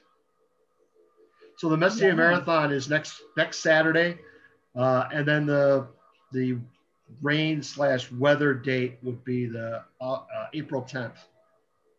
Yeah, I just posted a bunch of pictures to Carol of the very first Messier Marathon back in 2002. Oh, cool. I don't know how many of you guys know who I am, but I actually started that back in 2001. And it was awesome. It was my daughter Melissa and Neville Davey and Frank Bove actually won the Messier Marathon that year. Nice. Such an awesome time. Yeah, it's a good time. It's fun. I've only done it once in my career. It's a long night, but it's worth it. It's just so many amazing, especially within the ASRAS group. There's so many amazing people there. I miss you guys so much. You don't know how much. Good to see you.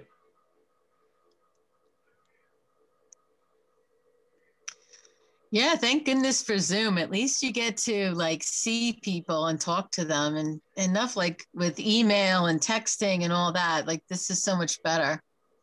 Just out of curiosity, because I'm completely unaware, like I Zoom all the time because I teach online and stuff like that. But when you guys don't use Zoom, where do you guys meet for the monthly meeting? Oh, when we're not virtual, we meet at RIT in the wintertime, and we'll meet at the Ferris Center in the summer. But like now during COVID, where do you guys still meet? So we meet at the Big Blue Button. We're still virtual. So the Big Blue what? It's another meeting tool called Big Blue Button. Now tonight we had a major fault where the audio wasn't working. No matter who went on, the audio did not work. So. But we do meet at the open houses too. But we do, yes. Well, while COVID's going on, could somebody send me information on how to hook up with that? I would love to just keep coming to these meetings. It's so much fun. This was like so unexpected, and it just popped up in my email, and I was like, woohoo! All right, so you should. Well, I send out an invite. It's in the newsletter, but I'll send the invite out with the link on the Monday before and the Friday of the monthly. You just meeting. send it out to the regular ASRAS mailer. Yeah, the ASRAS Google groups. Yeah. Okay, I'll have to see why I'm just not noticing them. I don't know. I get so much email coming in my inbox that I might have missed it, but it'll come directly from me, David. So you should see that from me. Okay, cool. The invite, and it's the same link every time. We don't change it. We haven't had to change it. Awesome.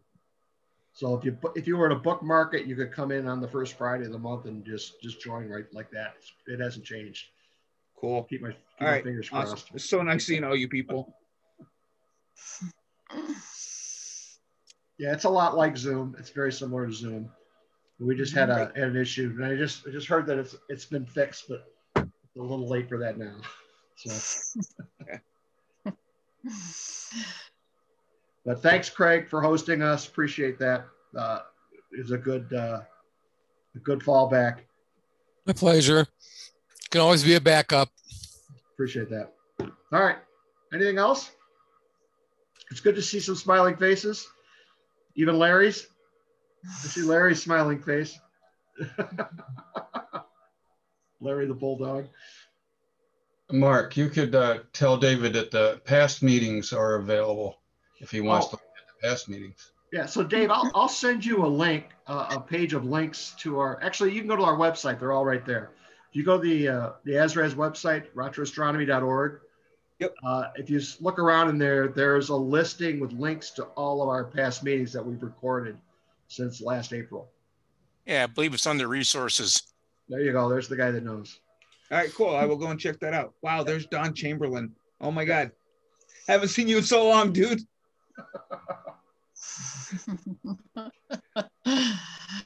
This is so cool. Smartest people on the planet right here. That's it. Yeah, that's true. Here.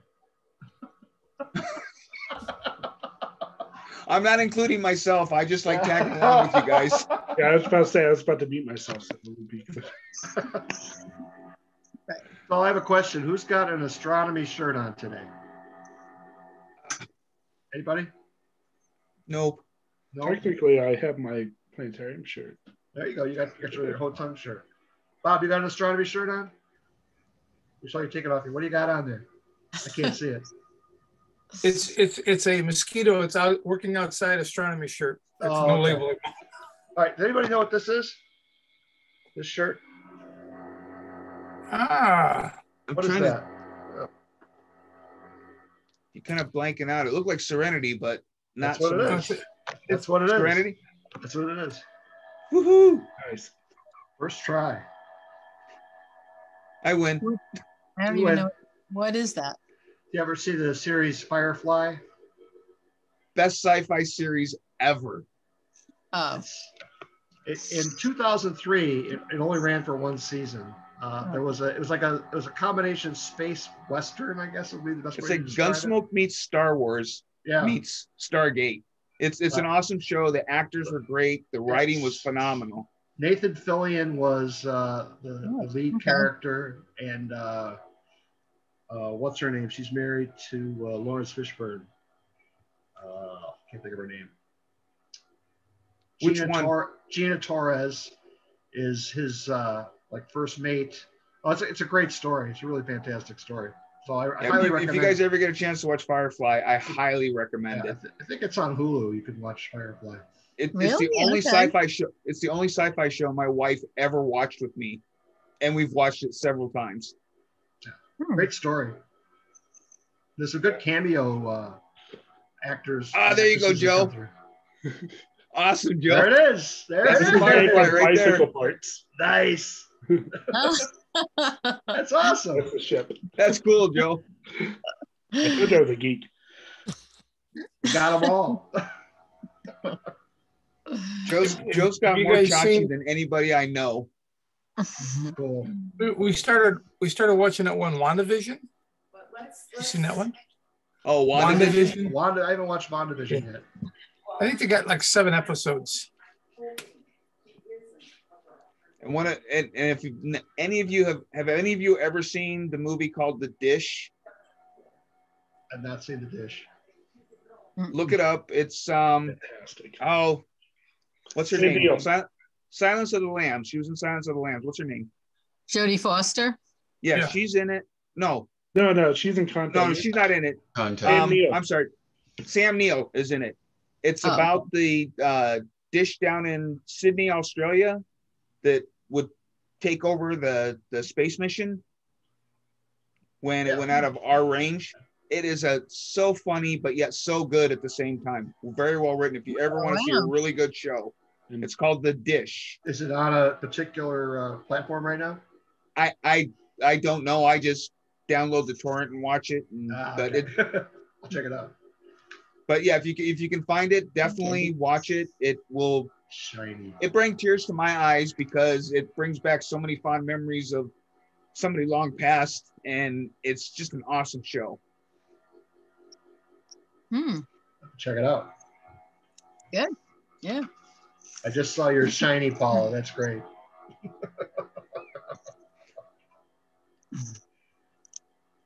Shiny. What does that mean? It's something that I forgot her name. She was the mechanic on the. Oh, yes.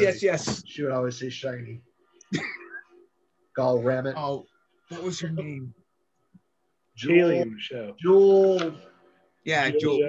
Jewel. Yeah, and there's also like I said, when they canceled the show, they opted to bring it back because the fans had such a fit that they canceled the show. But then they opted for a movie, which I wish they would have brought the series back, but they opted for a movie, and it's called Serenity. Yeah, which is really well done. But I would have rather had another 2 or 3 seasons. Yeah, the only problem with the movie is they killed too many characters. Yeah. Anybody seen Resident Alien yet? No. I haven't seen Resident Alien. Resident Alien. Walsh is the alien. He comes to Earth and he's an alien, but he's disguised as a human. Do you guys remember who Walsh is from Firefly? If you've watched Firefly. Oh yeah. Oh, that's cool.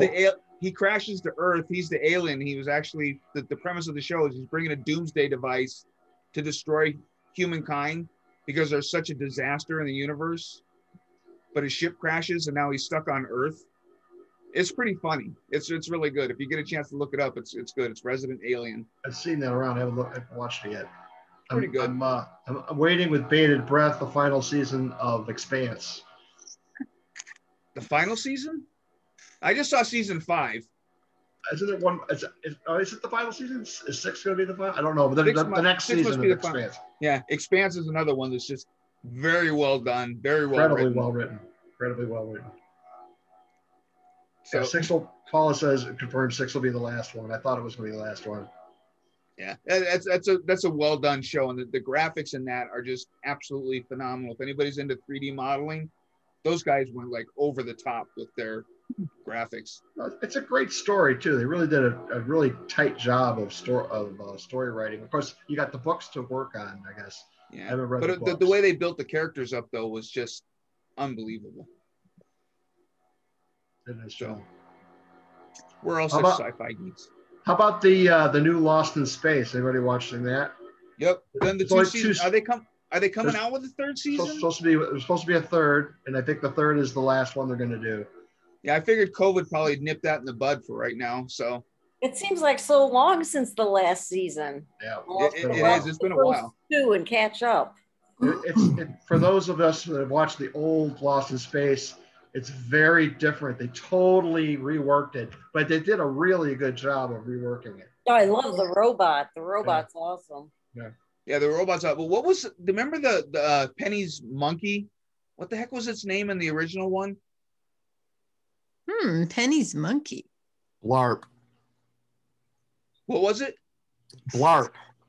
Yeah. Blarp. Like they don't have it this time. I was like, oh, where's the monkey? Maybe we'll see it. Yeah, you actually won't see it now. Oh my God, I'm dating myself. I'm so old. Now, I got to tell you, I had only heard of The Expanse recently, and I think I binged it in a week, the whole 5 seasons. Did you? Oh my God, that's good. In a week, that's good. Yeah. Well, I didn't have any previous engagements. My son would come over to watch every episode of season 5. Yeah, we binged the first 3 because they released the first 3 episodes of season 5, and then we had to wait each week for the next one to come out. Yeah, I literally, like, because the way they did it this time, they didn't release the whole season all at once. I just waited until it was all done so then I could watch it. I think Joe should have an Expanse watch party at the Dome. And we could all come down and watch it on the Dome. Well, we could do that, absolutely. Or, so I'm running the tech also for the local movie theater in town. So I got the keys. So I can digitize anything and put it on the big screen. There you go. Theater, 4K. Have a Firefly party. Yeah, that would be awesome. That would be fun to do. How about that other movie that was just on recently, maybe Netflix, about going to Mars? Oh, I saw. Was that the one where it was it was like a docudrama? Oh, that was called. Yeah, it was really good. It was. What was that? It was called Mars. I forget the name of it. It's called Mars. It was basically a documentary about going it was to just Mars. called Mars. Yeah, well, it was like it's about it's about the crew, and it's sort of like an international crew on board, and I forget the actress that's like the commander of the ship, but they all have like these internal struggles. It was a little bit about them, but then they, I guess not to ruin it for anybody, but they get to Mars, and now we're waiting for season 2 to come on. It was super good. It was really good. There was that's not the one. There was that sounds interesting, obviously, but there was a movie on Netflix where it was like kind of like a docudrama where it was like part the crew going to Mars and the captain ends up dying, but then at the same time it's like how NASA interacted with them as they were going to Mars. I know which one you're talking about. Yeah, because then they were talking about the present day and show where we are now, and then they would go back to 2033. Right. Yeah. Oh no, I think that was the one. It was just called Mars. Yeah, it was a good show. It was well done. But my wife, of course, being smarter than me. Picture of him. That's where he dies in the. He dies. Yep. And like I said, First episode. I'm not getting. That's not a spoiler. That's not a spoiler though. No, it happens in the first 10 minutes. No, but that's not the spoiler alert. But my wife ruined it for me, like 20 minutes into the show. She picked out how it was going to end to a T, and I won't tell anybody what it is. But she ruined it for me through the whole show. I'm like, when it was all done, I just looked at it like, you suck. You just ruined the whole show for me because now I knew that's what was going to happen at the end. I'm going to look up that movie I'm talking about. So has anybody really gone out and done any observing lately when it is clear? I don't observe. I'm an astrophotographer, but I have been getting data on the Heart Nebula and Malat 15. Nice. Yeah, the last public event I did was back in early spring 2020. I went to the Hannaford's parking lot in Clinton, New York, and pulled my telescope out just because I could, because it was such a nice night. We had a quarter moon and a couple of the planets up. And I had more people come up and see. I had almost 40, 50 people come up and come look through my telescope. I was like completely overwhelmed. I was just like, wow, I haven't done this in so long. And people are still interested. They still like looking up. Yeah, it's great. Just to jump in, like that Netflix movie is called, or series is called Away. And Hilary Swank is like the lead actress in it. Yeah. Hey, Vicky, Bob here finally. Just got in, but that actually is canceled, sadly. Oh, man. Oh, no. I know. That was such a well-done thing, and I was really looking forward to the second season, and gone. Yeah, was that's it on why Netflix? it's... Yeah, Netflix or Prime or one of those, and it's tough to get into some of those shows because you never have any idea when they're going to cancel something. You're like, oh, I never can figure that out. Yet all these cooking shows that are absolutely ridiculous still survive. I know. Doesn't make any sense. Yeah, right. Everybody's got to eat. That's true. That's why I love fake drama. I have a feeling that probably cost a lot of money, and they just decided it wasn't worth it. Yeah. Beyond anymore. I know. But the first season was great. At least they made it. First season was great, and at least at least they made it more. Well, I'll have to go look that up. It's like a lot of suspense. It's like super good. Yeah, it's worth the first year, even though you know it's canceled. It really is. Oh shoot! Oh well. Yeah. Well, I watched the first season of Picard. In fact, I did the love that show. I did the CBS Prime for the free month and watched all of Picard. And I thought, and it was a great ending. I mean, it's a good first season. It's all kind of self-contained, and you can see it going on from there. But very, very well done. That is a good show. I watched it all the way, all the seasons that they put out there. It was really good and really well done. So, and since we're all stuck at home, what else are we going to do? You know? What'd you say, Vic? Picard. Picard with a P. Like, how do you spell this word? Picard. Picard. The captain. Make it so. Captain of the Enterprise D. You know, I never really watched that show. Well, you got something to do now. Oh, now you got something. You got to watch. You got to watch Star Trek: Next Generations. It's the best series of Star Trek at all. I don't know. No? Oh, Vicky, no, oh man, come on. Like the only you let me person down. who likes astronomy that hasn't watched Star Trek. So in order to watch Picard, you have to have watched the movies because it picks up right where the last movie ended. So well, you actually have to watch the series too to understand all the dynamics of it. Oh, forget it. Come on. What else? Vicky, what I don't else know are if you we going to can do be friends during anymore. It's only 7 seasons with like 25 episodes each season. That's right. Nice and easy. 7 seasons and 4 movies you got to watch. I should have started like March. But yet, I bet you if it was Star Wars, you would watch it all the way through, right? I'm probably the only person here that doesn't really care for Star Wars. Don't throw sticks and stones at me. I never watched Star Wars either. I saw like the first one, maybe the second. I'm not really sure, but I watched them all because Joe was such a diehard Star Wars fan. Yeah, see, I'm gonna get it now. Nice lightsaber there. surprised no one's actually mentioned The Mandalorian so far. I mean, that really is an excellent Star Wars series. That was a whether good you like series. it or not. Yep. Yeah, Mandalorian I've heard was of good. that too. They're filming season 3 coming up in May. Is that Yep. HBO? Is that on I keep track of them all. Mandalorian. What is that one on? It's on Disney Plus. Disney Plus. You're right, Mark. Yep. Oh, Disney Plus. I don't have that. Man, Yeah, I haven't seen This is so Mandalorian. cool. I don't have Disney Plus. Just so you guys I have know, it digitized. We can watch it in the theater. just Oh, so yeah? you guys all know, a lot of you don't know my past, but some of you do. But I was in the Rochester area for the longest time, and like it was so great to be able to go to all these ASRAS meetings and like get your geek on, because everybody there would listen to you with bated breath, like talking about geeky star things and neutrinos and stuff like that. And now I live in Clinton, New York, where nobody cares. I have no audience whatsoever. And I never get to talk astronomy. I never get to talk geek. You know, my daughter rolls my eyes at me. My wife's just like, yeah, whatever.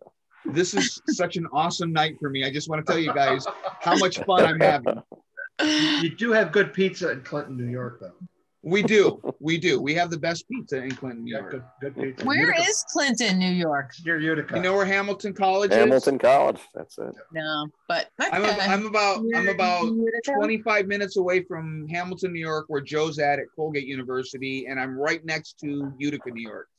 10 minutes away from Utica. But I live in this little village. We call it the Bubble. I haven't owned a key to my house in 16 years. I don't even know where the keys to my house are because we never lock our house. It's just a peaceful little place. It's got a village green with a gazebo, and everybody knows exactly what I'm doing every single moment of the day. If I go somewhere, my neighbors call my wife and said, "Did you know David left the house today?"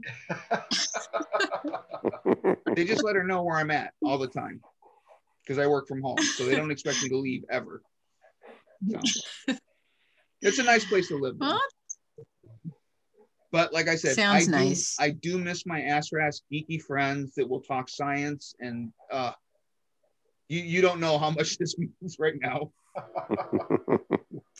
It means a lot for all of us. We're all stuck inside, so that's right. Yes. Like I said, my only escape has been, like I said, I started winter hiking, and that's been my only escape because nobody else wants to go out when it's like 8 degrees and hike up a trail with 5 feet of snow. But you know, being right next to the Adirondacks, it's a nice escape. That's great. Yeah, you're close by. It's not a long drive to get to where you want to be in the If you see my background, that's where I go hiking. That's great. This just happens to be fall. Flying my drone. That's pretty cool. Yeah, it's nice. I remember when I first started coming to when I first moved here and I found out that there was an astronomy club, and I started going to some star parties, and one of the first people I met was Frank Bob. And I remember like telling my friends, oh my God, I met like people who actually want to talk about the Large Hadron Collider. Because nobody ever knew what I was talking about, you know. And I was like, it's so wonderful. I'm like so happy here. You know? And so, yeah, I totally get what you're saying, because it's nice to be among your peers, you know, like, not that I certainly know, like, I'm not on the same level as really anyone there. I was basically such a beginner, just like an enthusiast, you know, but not like, I don't really know that much about it, but I just love it. And I think that's what we have here is a whole lot of enthusiasts. I don't think we all know a lot about anything, but yeah, I mean, I just love being around it and, you know, learning all the time. So the stories I could tell you about the wonderful people that I met through ASRAS that basically welcomed me and my daughter with open arms. I was 28, 29 with a 6-year-old daughter who was very precocious, and we joined the club and were welcomed with open arms and just had the time of our lives. I was a single parent, and you know, Dave Bishop was a godsend because I had this brand new Celestron telescope and had no idea how to point it anywhere in the night sky with the equatorial mount. And he literally, an entire star party, sat with me the whole entire night and showed me how everything worked. And that's Carol Latta, I don't know if she's still here, but she could attest to the whole thing. She was a witness to it all. It was an amazing event, and it moved on through the years where I actually became the secretary and vice president of the astronomy club way back in the day, and actually ended up on the Astronomy of the Year plaque in 2001, I think, something like that. But it was, like I said, it was just such a great group of people, and I needed something I could do with my daughter that, you know, wasn't involved with tea parties and stuff like that, because my daughter would have nothing to do with that. And it was just so awesome. They treated her like an adult, but yet she could be a kid at the same time. Such a great group. But you guys used to intimidate me so badly. People said, oh, it's all professors and PhDs and everything. But no, you guys welcomed me with open arms, and I haven't met any of you yet. I've only been to like 4 virtual meetings so far. But I've been in, my father actually, he got a PhD in physics and astronomy at U of R in 1958. I remember he did his thesis on R.R. Lyrae. And so I was brought up from a kid, you know, with my dad teaching me the constellations. And then I was in the junior section of the RAS with Kevin Lyons and some other people when I was in high school. And then I went away to Cleveland. I've been gone and I don't have a telescope anymore. And so back in Rochester, gonna buy a telescope, found you guys. Yay.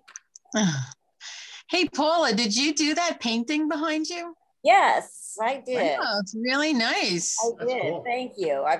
There's like a couple. Oh, cool. The whole house. Oh, that's great. Good for you. That's cool. Yeah, it's really pretty. Thank you. Yeah, that was one of the things. Talent. Yeah, I'm sorry. I gave up on stick figures. That's where I was a musician actually for 25 years. I was the principal flute in the Cleveland Opera and the Cleveland Ballet. And then I just got burned out being out every night and, you know, having to come home at midnight on the dark streets, find my car and get manhandled. And I finally just had it. I wanted to be able to put my kid to bed at night. So I just, that's it. I'm going to do something else. So I started painting. It's great. Great. Cool. Looks like a great choice. Yeah, that's what I did. That's what I did early on with photography. Years ago, I changed. I was classically trained as a carpenter, as a cabinet maker, furniture maker, and I got burned out on that as well. I didn't want to be carrying doors up 3 flights of stairs at 55, 60 years old. I changed careers radically and got into photography and eventually became a professional photographer, portrait photographer. And I didn't want to get burned out on that either. So I dove headlong deep into the rabbit hole that is astrophotography. Yeah. Deep hole. Astrophotography I haven't found the bottom yet. And astrophotography is definitely a deep hole. I started with, some of you may remember Andy Chapman. Yep. He now lives in Thailand. We ended up starting side by side. He had way more money than anybody should rightfully have to get into this equipment, and I had nothing. And he would constantly ridicule me standing next to me, telling people like, you know, he would say like, now I could do my drive and move to any object I want, while Dave over there has to like pull his telescope over and line it up with star charts and everything like that. But then I can just punch it in and zooms right to it. And I'll never forget the day he was doing this with like, because we had like a visitors night out at the ASRAS or at Ionia. And he's going on like all night long, just kept haggling me about how lame I was because I had to do everything manually using setting circles or star charts or whatever to find my way around. And he would just punch in a number and get to it. So I finally went over and I said, but there's one thing that Andy lacks that I don't. And I kicked his plug out of the socket and said, Andy's now stuck for the next 25 to 30 minutes to realign his telescope. So if you want to see anything, you have to come over to my telescope to look at everything, because he's got to realign everything up, because he really doesn't know where anything is in the night sky. But if any of you know Andy Chapman, you know, look him up on the internet. This guy does phenomenal work. He's in Thailand. He's got the most amazing equipment you've ever seen. If you search Master Darks, yes. Yep. Website, and he's on Facebook as well as you look at the website, and he hosts imagery from a number of astrophotographers, and it is phenomenal. You get to see his site there in Thailand, and he's got some equipment there that's just he's close to the bottom of the hole, but he's still not there. Yeah, but he's close. I mean, he's got hundreds of thousands of dollars invested. It's like hard to believe. That's his cousin, by the way. From the earth, you know. What's that, Victory? It's like hard to believe that those images like originate on Earth. You know, like they're just so amazing. You think it's like a Hubble image or something, and it's. Nope, taken from an observatory in Thailand. I mean, it's and that's crazy. The thing that blows my mind is that NASA will call Andy to verify images that they took, and they will compare them against his to make sure that they're accurate. What? Pretty cool. And I remember when he just had his Meade 12-inch telescope, you know, and I'm sitting there with my Celestron 8-inch, and we would like be going at it with each other all night long. Great guy though. He's a great guy. Yeah, we miss him too. Definitely. Yeah. He was around, remember, a couple of years ago? He came from the... he usually comes home every August, but obviously this year with COVID, that didn't happen, so. Yeah, that was kind of fun. And I don't know how many of you guys remember Melissa, my daughter. What a trip she took. Yeah, she actually went and visited Andy in Thailand and stayed at basically what's called the Palace. Like Andy lives Andy lives a gifted life. And she's like, yeah, I kind of lost it when the guy came in and my shoe was untied and he offered to tie my shoe for me. And I'm like, I can tie my own shoe, buddy. Back off. That's cool. So, I used to think of like, remember when we had the star parties like at Mendon? It used to get to be like that after a while, like it would be a contest, you know, like somebody would be looking at the Ring Nebula and then somebody be like, I've got it over here. And then everybody would like go over to that scope and like see, and then someone on the other side would say, you got to see it through my scope. Oh yeah. It would be so much fun. It would be like this whole like competition, you know, about like who could get the best image. Does Jim Sidewan still do the telescope, the star parties? Yeah, well, we can't because of COVID, but we're chopping at the bit to get back to doing star parties again. Because like there used to be this thing, like we always used to, you know, everybody's got their go-to telescopes, and I always took advantage of having a Jim too. I had Jim Sidewan, and he would just find anything you wanted to find faster than your go-to scope could. That guy knew everything in the night sky. I learned so much from him. Yeah, he's good. And he had all the unique names for all the different galaxies. Like they would be called NGC something, but he was like, no, this is the Pencil Neck Geek Galaxy. You know, I think it was NGC 281 or something like that. It was a Edge-on Spiral. But he had like some very unique names. But man, that guy had everything in his head. He's great. It's the Pied Piper of Rochester astronomy. That's what I always say about him. Yeah, right. That's what I always tell everyone. It's like, you know, I have a push to. That's my guide scope. I push my scope wherever it needs to go, and I got star charts. Hey, I gotta go, but it was fun. Thank you so much again. All right, Joe. Joe, thank you so much. Joe, we'll have to hook up soon. I gotta come out to the planetarium. Come on anytime. All right, guys. Thank you so much. Thanks, Joe. Appreciate it. Thanks. Bye. It was a good meeting. Yeah. All right, guys. I think I'm gonna bow out too. I got some Stargate episodes I need to go watch before I fall asleep. Good night, everyone. Hey, see you later, guys. Hey, this was a whole lot of fun. This that we're having afterwards. Awful lot. This is great. This is what we all miss. Hey, Good to Don, see you all. I missed you at Mendon this year. Oh, yeah. Well, hey, No, we were talking before about, have we seen anything? I have not looked through a telescope since probably November in 2019. Yeah. I have been gone a whole year. And then you probably saw Pluto that year. You know? Probably last thing I saw through a telescope was Pluto too. Yeah. See you guys. All right, Dave. Well, very good. I'm going to leave you. Bye now. All right, Good guys. night, everyone. Girls. See everybody.